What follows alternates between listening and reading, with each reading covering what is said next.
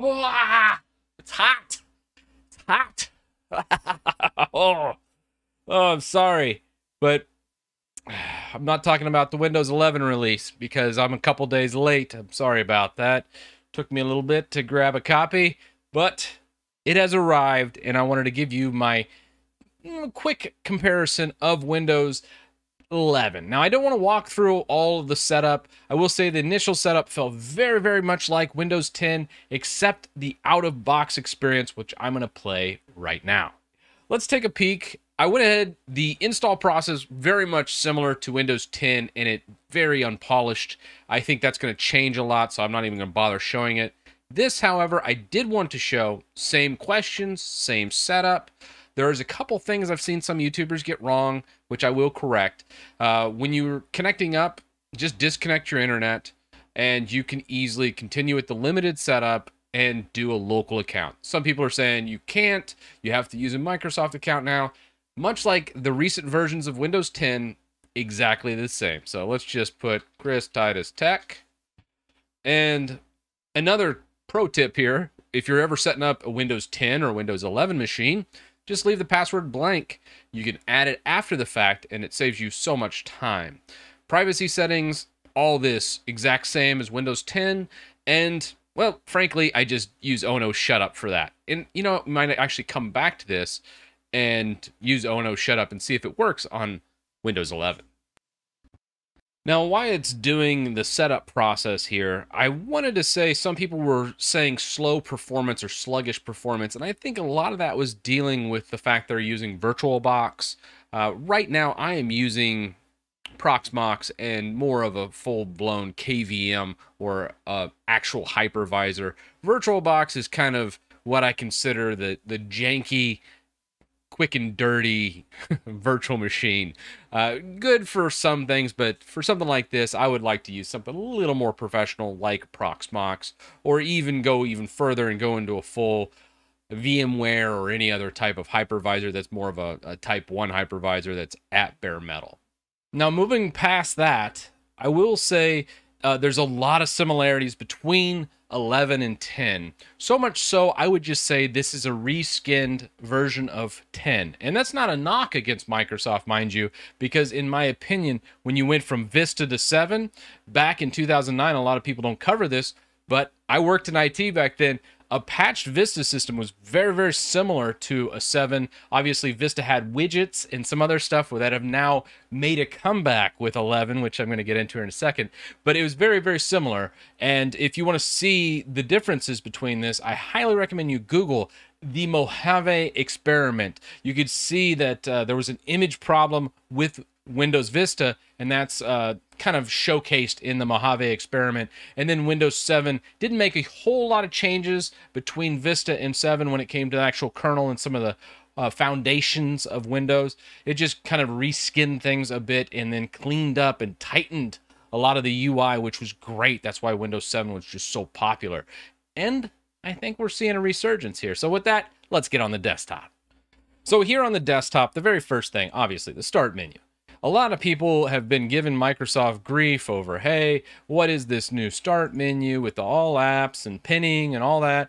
And I gotta just say, people just want something to complain about. It's one of those things where I'm just like, hey, this is an improvement over the atrocious Windows 10 start menu. I thought live tiles were just garbage, always have, and I actually like this a lot better than the Windows 10 version. Obviously, recommended. I will have to find some kind of way to just tweak that and rip it out, because that's just going to be a good advertisement for all kinds of just garbage here. Let's just see what happens if I remove all this from the list. Yeah, the more you use your device, the more show new apps here. I'm okay with that as long as it's not suggested apps like Windows 10 did, like with Candy Crush and stuff. If it's just my recents, I think that's a good thing. So I'll have to use a little bit more, but I'm okay with that, and I'm sure I could tweak that to where we could block Microsoft. And overall, I really like that. All these are just the junk apps that come in. Whenever setting up Windows, always never set it up with an internet connection. Always do limited experience, jump right in, done. And then you can just come into here, unpin all these, because what will happen is if you have internet access when you first start these, all these junk apps that come with it, or basically Microsoft gets paid to put these junk apps on here. Well, those junk apps will basically download it the first time you turn your system on. However, if you get in here, strip them out beforehand, you shouldn't see them, and then you shouldn't see them actually, you know, go through your all apps and go, okay, do I need any of this? And then it's very easy to uninstall all this when you don't have an internet connection. It just saves a little bit in time. So always offline. Windows 10, Windows 11, same thing when it comes to that. Now, with that said, pin the apps you're actually going to use and then use them. One thing I want to go over real fast is the File Explorer. This is a spitting image of Windows 10. You're probably thinking, wow, this is Windows 10 right here. And you're actually wrong. If you pull up, this is my Windows 10. Now I'm using a dev build, as you see right here. This is my Windows 10 that's on this box. But I wanted to show this is how similar they are. And you can even dive in this a little bit more on this box. You can see this is Windows 10 Dev. This is the build number 21390. And then if we go into our actual Windows 11 box, we'll just right click, run. I love that they kept the right, I use this so much on Windows 10. I'm really glad they kept that. And go into Windows version. You can see they just adjusted that version number just a little bit more past the Windows 10 Dev build. So kind of funny, but again, I'm okay with this because it's a very, very small leap between the two, and I think they're just trying to rebrand Windows 10 a little bit because it's kind of lost luster. They've had a lot of bad updates, and it's gotten a lot of bad press, and Windows 11 can revitalize it, and they can charge everyone another $130 to $200 for a new license. It's just good business. So I'm sure they'll spend probably upwards of $1 billion on marketing on this, and polish up the rest of this menu to make it a fully reskin Windows 10. You can see all the typing when you're typing, same functionality as you get in this Windows 10. So you can see very, very similar in feature set. One thing I was really happy about though, task view, when you look at this, much, much more clean, which is great. Because if you look on this one and you hit task view, it's kind of a mess, and I'm using dark theme, which isn't actually well done here. I imagine they're going to clean dark theme up and actually not make it a beta like this looks. Oh, it looks atrocious.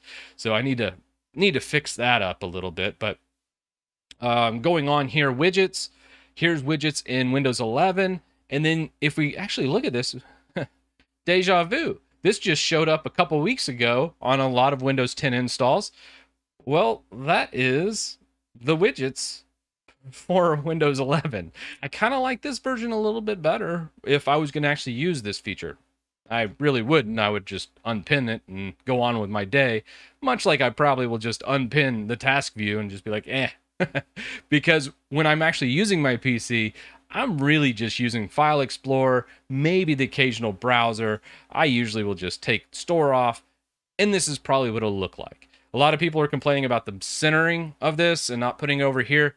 Oh, people just hate change. I love the center aesthetic of this, and I think this is actually a vast improvement. It feels much more minimal, clean, just overall not such a tacked on bloated mess as Windows 10 as they tighten this UI up, which it needed a revamp for such a long time.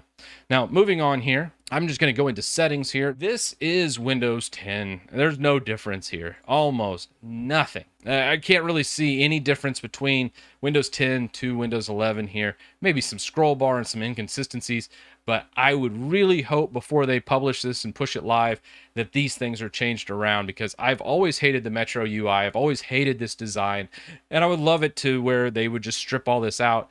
But at the end of the day, it really doesn't matter to me because I never go into settings. If I'm going into something, I'm more stuck on Windows 7.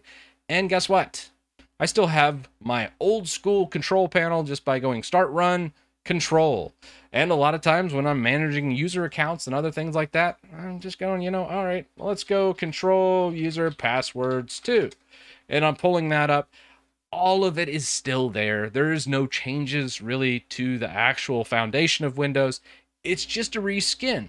So I know that sounds a little depressing for some folks, but to me, again, I'm actually kind of hopeful here because I loved Windows 7, and at the end of the day, it was a better than Windows Vista. And to me, this feels like a move more like that, where it was going from Vista to 7, a little more polished version of Vista, in my opinion, with a lot of features stripped out that just didn't work.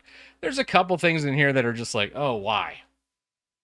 But that's just Microsoft. You're going to get that every time you get a product from them. I really love the fact that they actually borrowed a lot of design aesthetics from Mac. The rounded corners and a lot of the things you saw in this video come directly from that Mac influence.